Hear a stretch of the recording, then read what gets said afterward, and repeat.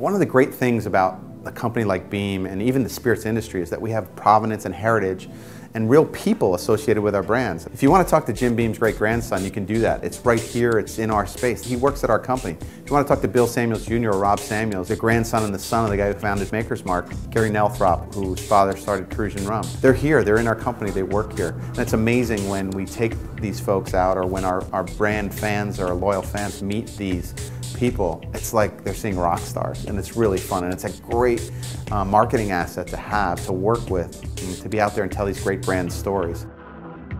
Beam is the place to be for the last couple of years. I mean, we've been called one of the most innovative spirits companies in the business right now. I mean, we've launched new products this year that accounted for close to 30% of the growth that our company has seen. So it's been really exciting to be kind of at the forefront of that. And those ideas come from all over the place.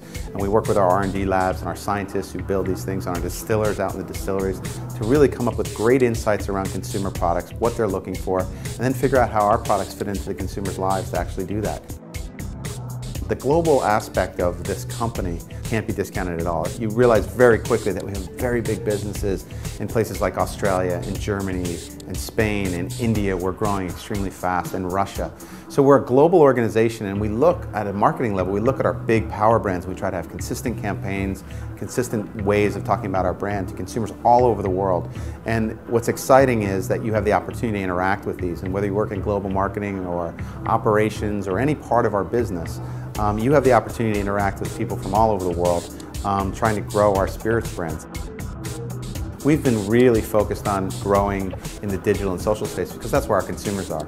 And when you look at how we're attacking that with our brands, we have brands that people naturally want to talk about, and we create experiences that people naturally want to talk about. That technology has really enabled that conversation to happen faster today than it ever has before, and we love that because the great things that we do for people, whether they're tasting our product or whether they visit our distillery or whether they've experienced us at a concert or a sporting event, they can tell people about it very, very quickly with our brand at the center. If you look at the brand portfolio we have, if you look at the categories that we're participating in, we are there at the forefront of what's happening in the marketplace. And it's really exciting to have big, iconic brands that people know and people love and are passionate about.